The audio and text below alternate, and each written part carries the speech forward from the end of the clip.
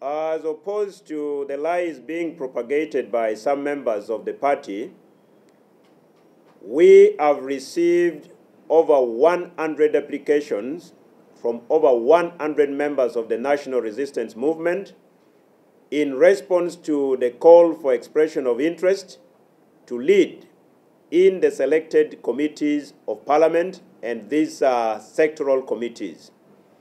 The due processes, as guided by the rules of procedure of the NRM Parliamentary Caucus and the Constitution of NRM, are on.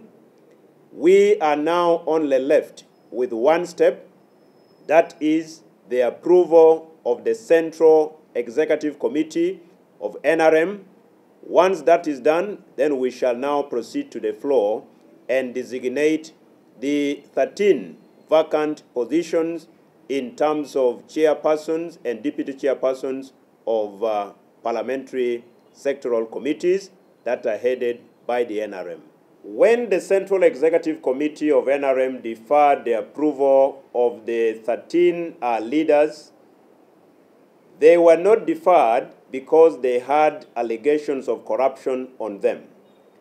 They were deferred because in 2021, before personally I was the government chief whip, the Central Executive Committee had resolved that for members of NRM serving on sectoral committees, they should only serve for a maximum of 2 terms. And 2 terms are 2 years. Now, for the 13 leaders who were affected, all of them had either served for 2 or more years, implying they had hit the mark that was resolved by the NRM Central Executive Committee. Now, this was done because the NRM, as you know, is a mass party.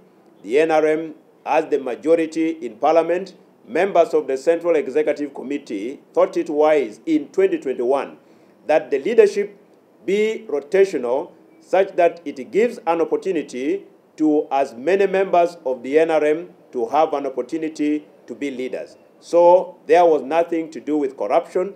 As far as corruption cases and allegations are concerned, you are already aware that those who have cases to answer on a case-by-case basis are already being taken on, and you are aware that 5 arrests have so far been made, and they have all been produced and charged in the courts of law of the Republic of Uganda. There are members who have been leaders in other committees, probably in the 10th, in the 9th, in the 8th Parliament, they have applied, and in my opinion, they are eligible. There are also members who served the 2 terms as resolved by SEC in 2021 who have applied. In my humble opinion, they may not be eligible because they would have already served the 2 terms that SEC resolved in 2021. But those who served in the 10th, in the 9th, and in the 11th Parliament, and who have not yet hit the mark of 2 terms under sectoral committees, who have applied, definitely they are eligible.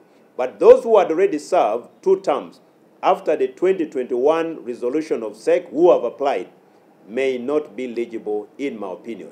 So yes, they have applied.